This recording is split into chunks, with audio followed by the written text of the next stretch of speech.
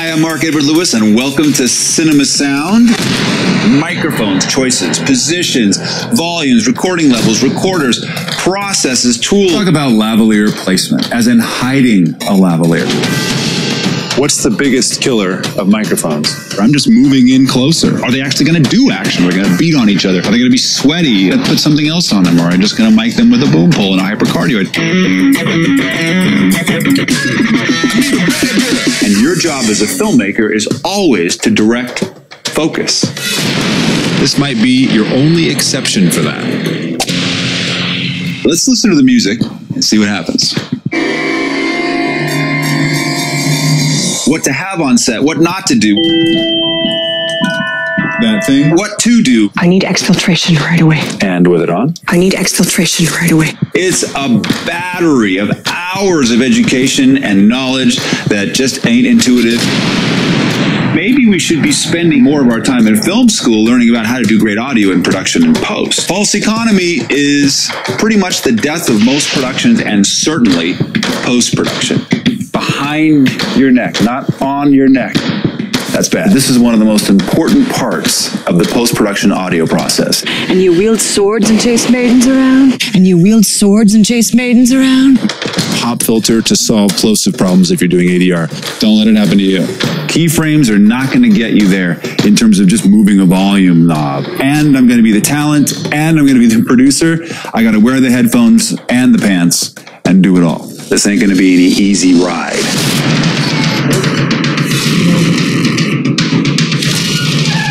The tweeter. See my dead cat.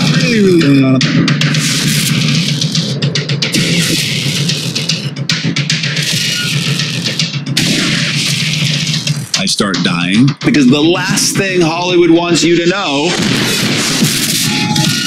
And they're like, what was that? And you're like, just audio stuff.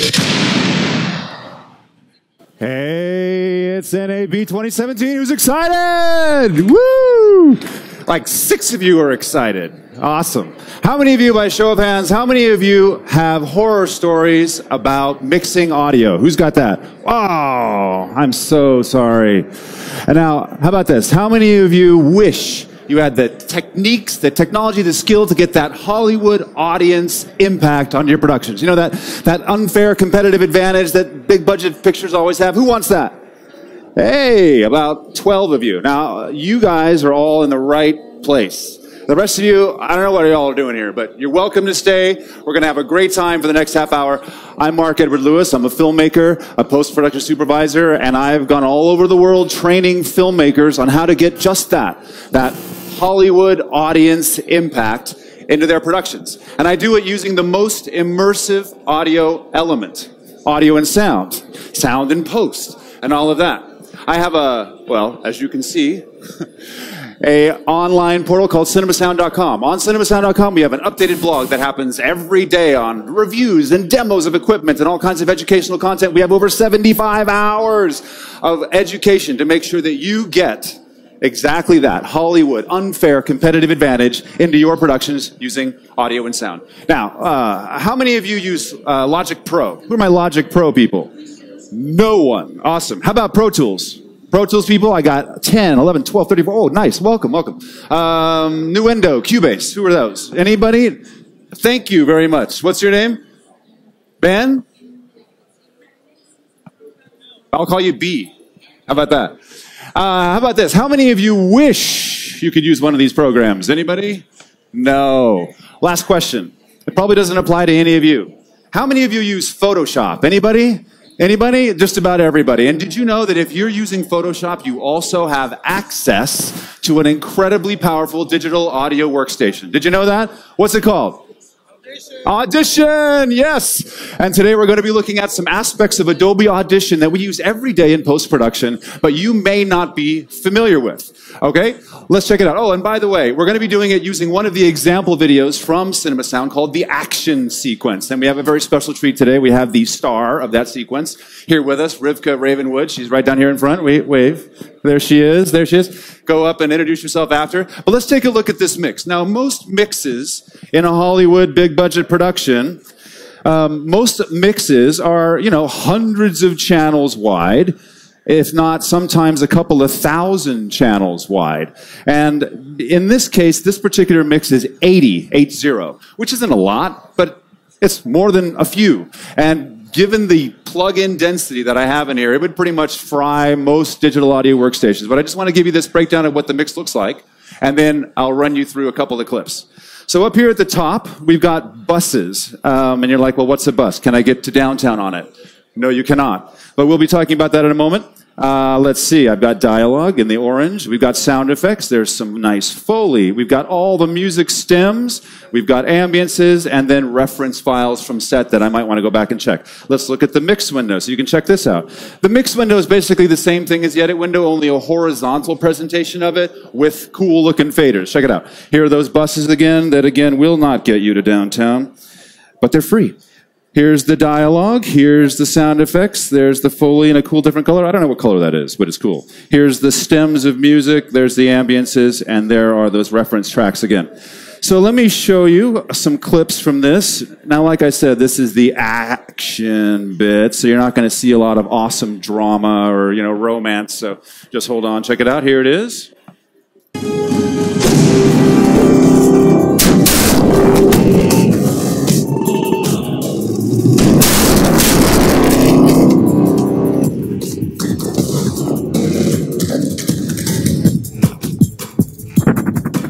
So there's some action there. Let's look at the sequence we're actually going to be working on.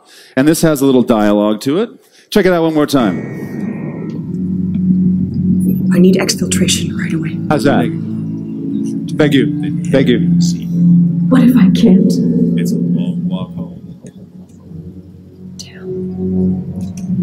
All right, cool. What we talk about in CinemaSound is that the most important thing you need to start any mix with is making sure that the story elements are clean. And for those of you who have looked at anything from CinemaSound or been on Sound Advice at all, you know that story elements are always the dialogue. So we're going to do a little solo here. We're going to solo the dialogue tracks and just turn on the microscope and take a listen to what this sounds like. It's going to be kind of hard. I know it's nice and quiet in here, but just you can turn on the super hearing sense. Let's check it out what happens here. I need exfiltration right away. And then we have a voiceover that I'll also solo. What if I can't? Now that we have 3 tracks. We have one that was recorded on set. That's this one down here that was recorded with a Rode NTG8, really nice microphone. Then we have ADR. And then we have a voiceover that we're going to check out in a second. I'm going to jump here so you can hear the difference. Listen to I need exfiltration right away. NTG8, and here is the ADR. What if I can't? Notice how the ADR is really dark, right? Can you tell out there that it's a lot bit darker? First thing we need to do is clean up this NTG8. Now, most digital audio workstations, how do you have to clean up dialogue? You have to send it out, right? You have to send it to some other application. You have to deal with it out here, clean it up, and then bring it back. But not so in Adobe Audition. Check this out. If I go over here and I double-click on this cool little clip, I get this awesome, cool-looking window. It's called the spectral view. Now, most of you are used to looking at this view like this, right? The waveform. And that's cool. But it doesn't really help us in terms of being able to get sound effects happening.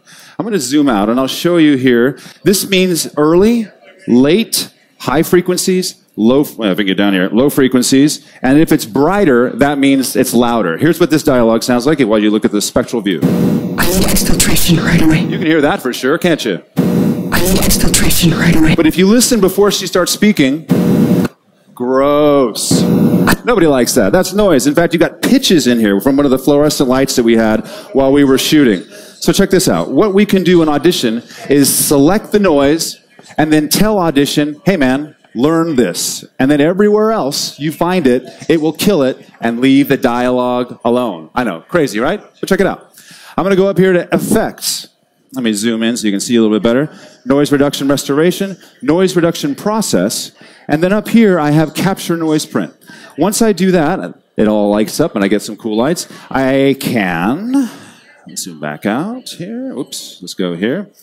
I'm going to select this whole thing so we can listen to the result. I have it, let me show you these 2 cool controls.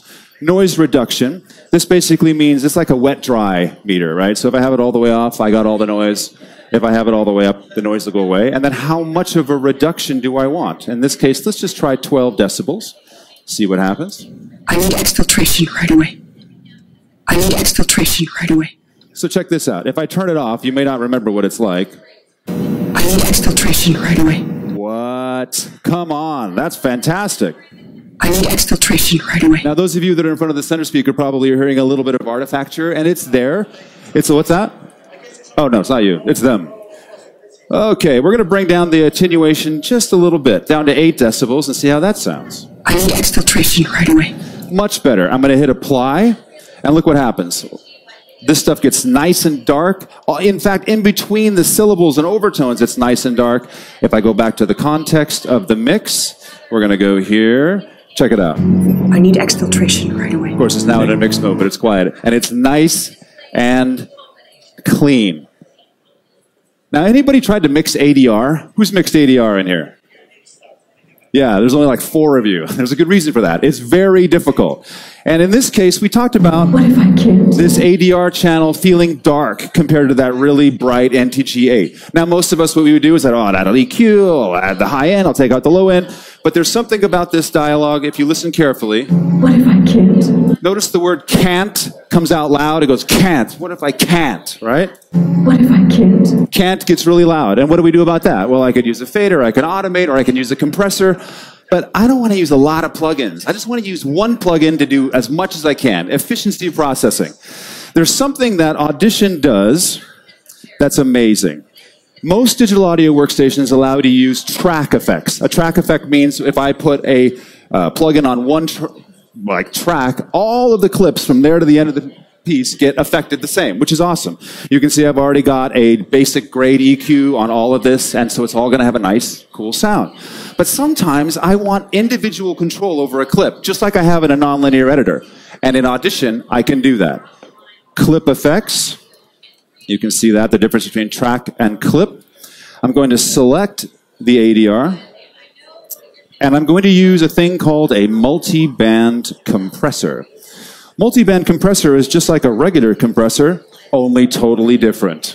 It's actually 4 independent compressors focused on a frequency band. In this case, since we know that the female voice hovers, the fundamental frequency hovers around 150 hertz, we want to control that fundamental bass part of her voice on this particular band, the low mids, the high mids, and then all of her sibilants and everything else above here. I'm going to click on Link Band Controls.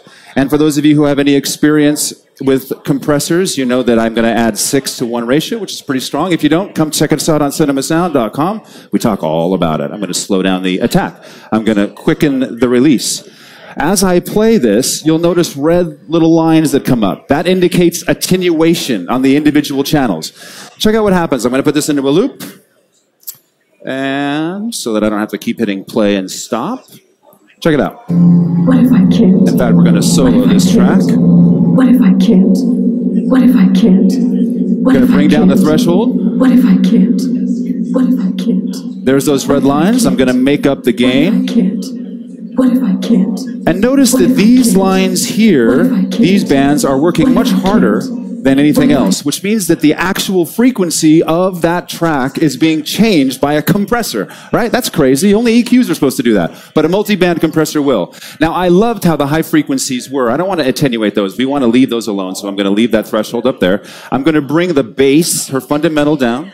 I'm going to bring down the low mids, and now let's see how it is. What if I can't? What if I can't? In fact, I'm going to link a little bit more, bring it down just slightly more. What if I can't? Now that's starting to sound like that NTG8, right? Let's check it out. If I close this and solo the NTG8, here's the NTG8. I need exfiltration right away. There's the NTG8. Here is the ADR. What if I can't? Pretty good, right? But check out the word can't. Remember the word can't went can't like this? What if I can't? Nice and clean, which is the nice benefit of having a compressor change your sound rather than just an EQ. So using a multi-band compressor to do ADR mixing is also very, very possible. And the multi-band compressor that's in Audition is one of the best. It's amazing. So let's check out the third piece of dialogue, the voiceover. Let's just turn this here. We'll go like this. Here we go. Negative arrow. Lose your tail. Then hit. I'm just going to turn this up because I know it's probably hard to hear in here. Let me zoom out. There we go. God, I made a keyframe out of that. Here we go. Check it out. Negative arrow. Lose your tail. Then head to the LZ. Now some of you are like, hey man, that's you. And it's true. And the last thing I want is any of you to think that, oh, Mark's just getting another one of his productions, another cameo. Nobody wants that. So plus the fact that she's actually doing like a subdermal transceiver looking thing. So we don't want it to sound like me, and we need it to kind of be futzed, you know, and sound cool. So the first thing we need to do, I'm going to go to the mix window, and I'm going to change my voice. Because I hate listening to myself. Negative arrow. Does anybody in here like listening to yourself? Anybody? Good. You? Narcissist. Negative arrow. Okay. We're going to go to pitch shift. You have to be careful how you say that. Pitch shifter. And for those of you who are musical, you know that a semitone is the same as a half step or 100 cents. And we just raised this a couple of bucks, 200 cents. Negative arrow. Lose your tail. Then head to the LZ. And some of you are like, man, you kind of sound chipmunky. I'm like, yeah, but you wouldn't have thought that if you didn't know what I already sounded like, right? But this isn't the problem. We want to make this sound like a subdermal transceiver.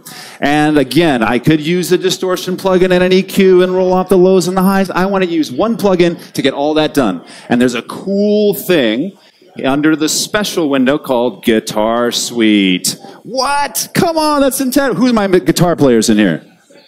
Duran, you play guitar? I didn't know that. Wait, who else? Okay, like 3 of you. So check this out. I got a compressor, I got filter, I got distortion, I got amplifier. All of these are convolution modeled amplifiers built in. So, guitar players, if it says classic British stack, what amplifier are they really talking about? Classic British stack? Okay, you don't know. What is it? British stack? You don't know? Nobody knows what that is, but the American combo, Marshall stack for sure, right? Absolutely. Now listen, I've got this cool little, where is it? CinemaSound FUTs. Now check out what this sounds like. All I did was instantiate a guitar amp modeler. Negative arrow. Lose your tail. Then head to the LZ. Come on. Already done, right? It sounds like it's in their head and it's a transmission and it's fantastic. A guitar amp model. Who knew?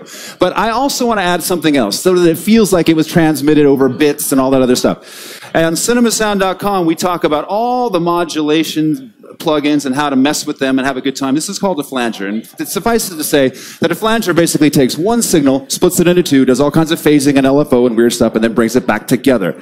So I'm going to just show you this cool thing that I made just for this. Check it out. Right? It feels, I mean, it's kind of unintelligible, so we're going to bring down the wet dry mix a little bit more, but so we keep that cool sound, but it makes it a little more intelligible. Right now, for sure. Oh, you guys can't see the screen. How horrible. Right now, it's definitely in her head. It definitely does not sound like me. Thank you. And it's got a cool transmission to it. Now, we always say, don't pan your dialogue. Leave it in the center channel. But just because it's NAB 2017, let's see what happens. Because it should feel a little different. Let's pan it a little bit to the right. It definitely sets it off from us. We're so, bludgeoned with center channel stuff all the time. And now some of you have asked on CinemaSound, how do I get this cool surround window? Right? How do I get that? What's the setting in the pan window to do that? There's no setting in the pan window. It's all in the output. Let me show you. Right now it's being routed to a surround bus. This bus I created, and we show you how to do this on CinemaSound, is a 5-1 bus. If I route it to the stereo master, watch what happens. Boo, hiss, left, right. Right? I didn't do anything except change the output. If I go back to the dialogue, 5-1 dialogue bus, I get my thing, my little cool surround thing back. This is basically, we call this the puck, which naturally makes the rest of this the hockey rink. So let me show you a cool hockey rink example using one of the stems in the music. Since we are in a cool sort of surround sound here, this is the loops. I'm going to go back to the action sequence. And just listen to this loop track. I'm going to open this up. Notice this is a stereo file being played in a surround environment, so you get this cool, left and right action, which I can change using the stereo spread. Check it out.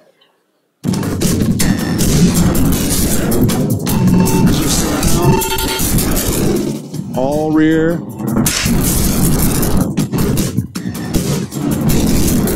Now, this is just a loop, right? No big deal. But what's cool is I can, without the composer's permission, automate this and make all kinds of cool effects. Check this out.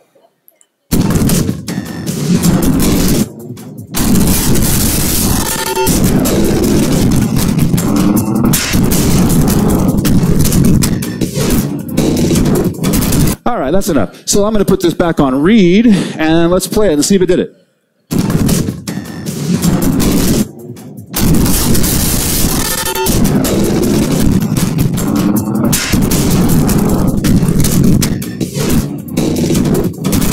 That's super cool, right? Let's check it out in context. What else have I got soloed here?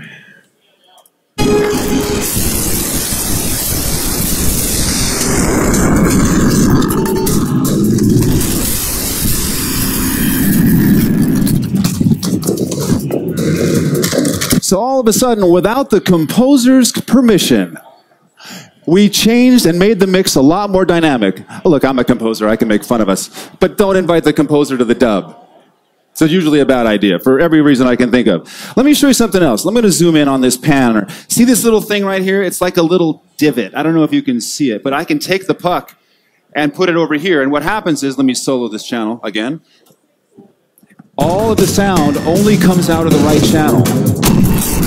That the automation is still going, but is not affecting the channel anymore. I can drop it into one of those little divots, and all of a sudden, automation's wiped out, and I can check it out in one channel. Once again. Only the right channel. The minute I pull it out, I'm back in automation. I can do it in the surrounds, I can do it in the center, anywhere. Watch what happens if I put this into the center, though. Nothing. Why is that? Because I also have independent center channel control. What? So that I can create phantom center with left and right in mono, or just center direct, which is a cool effect if you know about that. There's also something else that's really cool I have independently. Anybody know what else I have independently?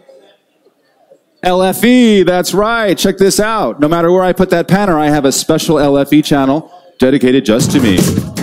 Come on. It's a...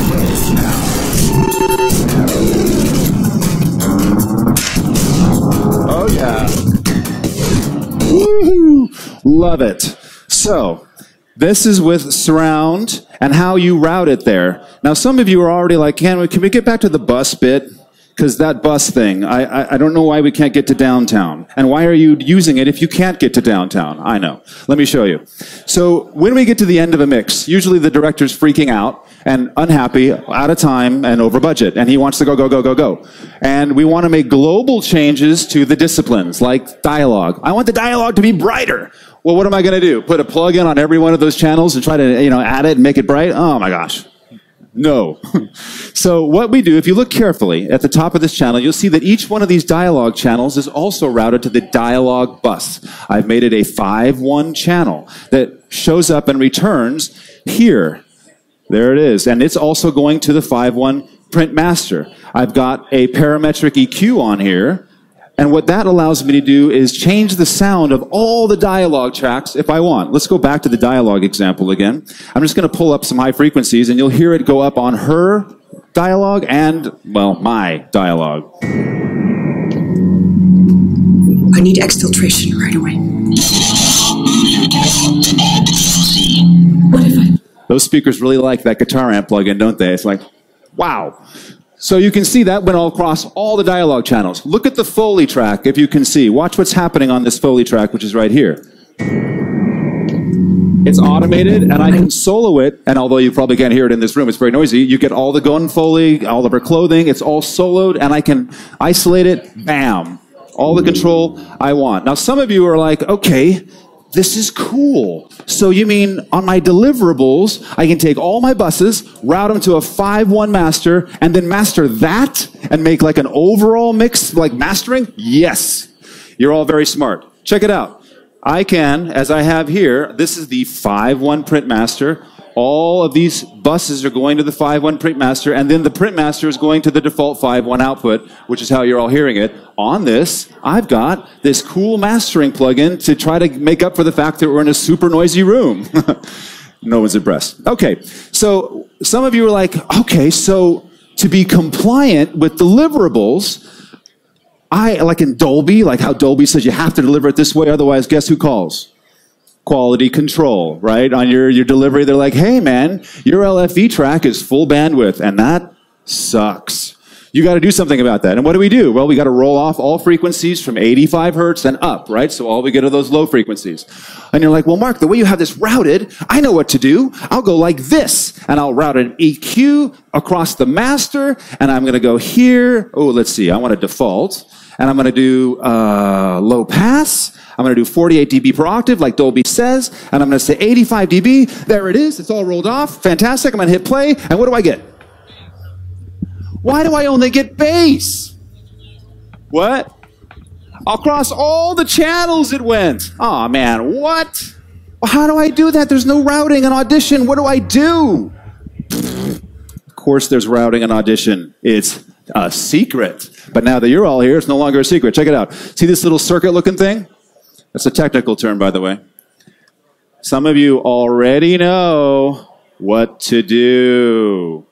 Look at this. This is a routing matrix for all of the surround capable plugins that when I turn these off, all but the LFE, they all bypass. And now it's only affecting the LFE, this EQ setting right here. Everything else is bypassing. Check it out. It's all back. I need exfiltration right away. Now, you can't tell that the LFE is only bringing it up. You have to trust me. But I promised it is, because you've got all of the tracks returned, right? Super dope, right? Super cool. Who's got questions? I got another really cool thing I want to show you. Anybody got questions so far? I got hands rubbing heads. Okay, I'm going to move on. The next thing, and this is, you know, I work, look, I'll confess. I work in everything. I work in Pro Tools, I work in Logic, and I work in Audition. And there are some things that every software does very, very well. But there are some things that only Audition will do. Only Audition. And some people say that, oh, these programs will do this. I'm sorry, they don't. And the most important thing is this thing called Remix. Who's seen Remix? Mark Bryan has. And you have. 2 people. This is awesome. I love newbies on Remix. You guys are going to walk out with a new religion, I promise. So who are my music editors? You edit music, or you have edited music. There's only 2 of you? Aw, man. Okay, there's 3. You guys in the back, music editors? Okay, 4, 5. Oh, thank you. Okay, at least I got a warm market. You know how it is. The director's upset. He wants your 2-minute piece shortened. You got to cut it. You got to find the arrangement. You got to do the crossfades, and then it doesn't work. And then he wants to edit it again and again and again. And you're like, ah, right? You know what I'm talking about. Or maybe you're the director that's doing it. Yes. Yeah, okay. That makes more sense. There's this track. I'm just going to play it for you. It's a track I did for a movie called Curse the Child In. Check it out.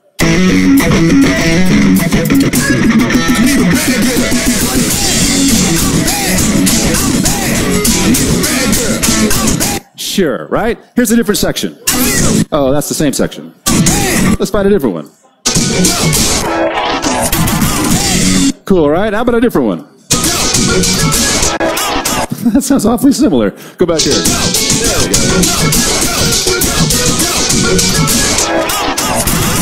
Let's check out the end. There's the end. And you're like, okay, this piece, if we zoom in a little bit, you'll notice it's roughly 2 minutes long. And we have one of these directors, right? 4 minutes here to, well, actually it's 1.5 minutes. There you go. Director's upset. He's like, no, I like the piece, but it's got to be a minute. A minute, not a second longer. Okay. Well, we could use time compression, couldn't we? And how nice is that? No, it's like, you know, chalkboard time. Nobody likes that. Artifacts and everything else. I'm going to go here and right-click.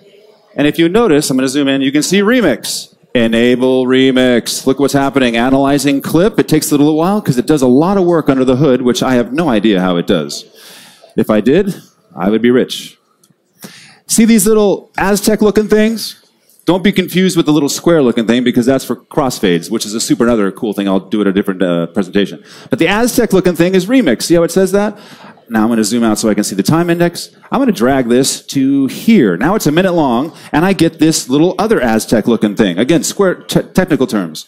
This is where it has made a crossfade, an algorithmic choice as to the best place in the arrangement to put the cut, done the cut. Let's see how it did. Whoa, did you miss it? Let's try it again. They got the dialogue right. They got the vocals right. Wait a minute, what? See, the director's not impressed. He wants a 30-second version now. Okay, 30 seconds. 30 seconds is about right here. I'm going to go like this. Watch this. Okay, here's another cut. Let's see how this one did. Let me zoom in so you can see what's going on. Wait, what? Wait, I got to go back farther. That can't be.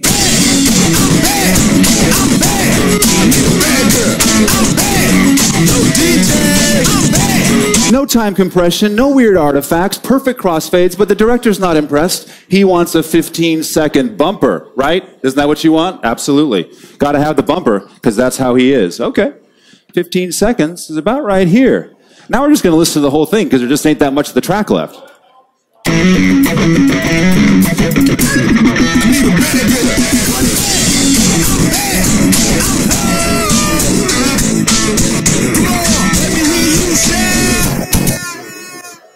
What? That's crazy. Time, crossfade, cut, smart arrangement, and the director's like, great, print it. Now I want a 7-minute or a 4-minute. Give me a 4-minute. You're like, oh man, make it longer? That's crazy. Well, let's see what old remix will do. 3 minutes, we'll bring it out here. I got to zoom out even farther. Make it really long. That's like 7 minutes, right? Okay, I got 2 cuts. Let's see how it did.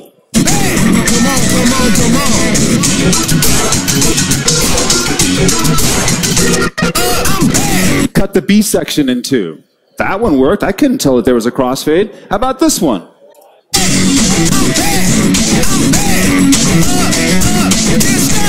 Cut the C section in half and mated it with the A section. And now there's no time compression, no artifacts. I didn't have to pick up a scissor tool.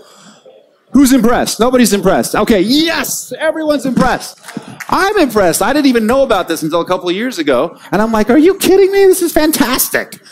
So this is Adobe Audition. There are many things that Adobe Audition only can do. Lest we talk about syncing ADR automatically with your reference dialogue, which I don't have time to show today, but it's amazing. So again, Mark Edward Lewis, CinemaSound.com. I want to see you all there. I want to see you all responding and bringing your incredible creativity to the website. Thank you very much.